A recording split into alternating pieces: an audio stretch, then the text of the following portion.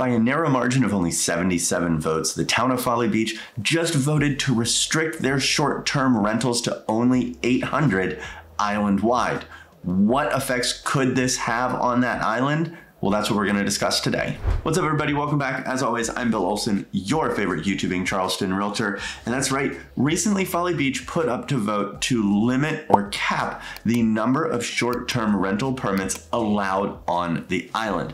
While getting this video ready for you, an article just came over from the Post and Courier to me that a bill has been presented to the state house up in Columbia that would restrict cities and counties from putting bans, restrictions, or caps on short-term rentals in the state. Now, this came on the heels of our good friend, Dr. Joey Von Nessen, did a study that AirBnBs, short-term rentals, VRBOs have a $4 billion economic impact on the state of South Carolina, in addition to $2 billion in revenue to these property owners. So they are proposing that, while they won't make it straight illegal to put these restrictions on, if you do enact these restrictions, then there will be penalties for the town. One was to the effect of rental properties in that town that were doing short-term rentals would be taxed at a 4% rate and not the 6% rate. For the property owners that can do the short-term rentals, if there is a restriction, that would benefit them, but it in essence would hurt that town because they would be losing a lot of revenue, but we will keep you updated on this. Let's get back to that video. Personally, I don't have a dog in this fight. I don't live on Folly Beach and I don't own a property currently on Folly Beach. However, it was a dream of my wife and I to own a vacation rental down there. It is part of our story. It was our first vacation together was down there. We got married down there. It is the beach that we take our children to. We had always wanted to invest in a beach property there. That may have just come crashing down on us. So let's talk about what happened and my opinions on what I think the implications for the town are going to be. To start with, as I said before, this divided the residents of Folly Beach almost 50-50. People were being called names. It got nasty. And of the 1,200 people that showed up to vote, it won by a margin of only 77 votes. I think property values are going to drop. Here is why. Folly Beach is a beach town. It thrives on vacationers and short-term rentals. Now, I understand the residents that voted for the cap. They want to preserve their sense of community and they want it to still maintain a town. But 40% of that island right now, or around 1,200 homes, have short-term rental permits on them. The cap became 800 effective immediately. So what does that mean? That means if you sell your property, whoever purchases it, if they want to use it as a short-term rental, they have to get in line, wait till that number drops below 800 so people can start getting off that queue to be able to rent their properties out. How long is that going to take? Years. It's going to take a really long time because anyone who has one right now is grandfathered in. If you forget to renew your short-term permit, well, then you're screwed. You've got to get back in line behind everybody else. But here's the kicker that really got me, and that is, it isn't just when you sell your property, it's anytime that property changes hands. So let's say my wife and I already owned a Folly Beach rental property. One of the reasons why we wanted to do it was as an investment, something that we could possibly pass down to our children or use to help them pay for college. Well, God forbid we own a home and something happens to me. If the home is in my name and I need to transfer it to my wife's name or it gets willed to my children, the short-term permit does not transfer with the property at that point. They would in turn need to get in line and wait if you're over the cap to get that short-term permit on that property. Now, this also poses questions of what happens to the properties that are under contract now or the people that are building homes right now.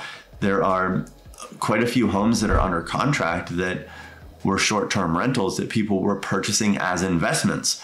Well, because it took place immediately, they can no longer use that property as intended. So are they stuck buying this property with zero income now? They're probably going to have to try and back out of that contract, which is going to cost them probably a lot of money. And then you also have some investors that bought land and are building homes on Folly to become short-term rentals. They are taking an even bigger hit because now they're in it for even more. They're already building these homes. And then there's one more layer, and that is people that own short-term rentals that have them on the market for sale. Now, when you have a short-term rental on the market for sale, for Airbnb and I believe VRBO as well, you have to honor the next 90 days of short-term rentals that are booked. So if you purchase a home and you want to use it as your primary residence, but it's an Airbnb, essentially you need to wait 3 months. You can't cancel those next 90 days of short-term rentals. Now, I don't even know what the backlash is going to be from Airbnb or VRBO on this. If any of these properties sell and they've got to cancel these people's family vacations that they've probably saved for a very long time. It is not cheap to vacation at some of these homes on Folly. So if you're under contract, you could be screwed. But if you've got your home on the market, a lot of these homes were built to be short-term rentals. They are not functional as a single family home, just the way they're set up with the mass amounts of bedrooms, and they're just not functional. So your buyer pool to sell these homes has significantly plummeted. Now you've got to find someone who either wants to use it as a primary residence or just as a vacation home, or someone who can afford to put it on there as a long-term rental. But even then, with your mortgage, your insurance, and your taxes, which as we all know are triple that of a primary residence, you could be looking at having to charge $15,000, $20,000, $25,000, $30,000 per month for a rental. So what are they going to have to do? They're going to have to start dropping the prices of these homes. If you've got a home for sale on Folly right now, let me know down in the comments if you're watching this, like, what are you going to do about this? Are you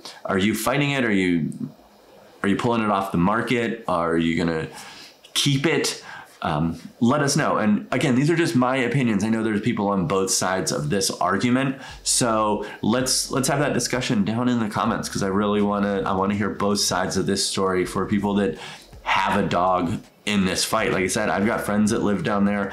I've got friends that invest down there, and almost everyone I personally talked to was on the side to not limit these short-term rentals. Now, I think a good solution would be, if you're going to cap short-term rentals, there needs to be exceptions, and the cap doesn't need to be almost 400 lower than where it is right now. I think that was pretty drastic. If you're going to cap it, move that cap up a little bit. If you've got 1,200 short-term permits out there right now and you want to put a cap on it, I would say make it 1,300, make it 1,400, so that it doesn't have immediate implications for so many people. I mean, this could financially just tank some people right here, because there were 600 residents that are allowed to vote on Folly, and they didn't want more short-term rentals. So they could have just ruined some families. And I just don't think,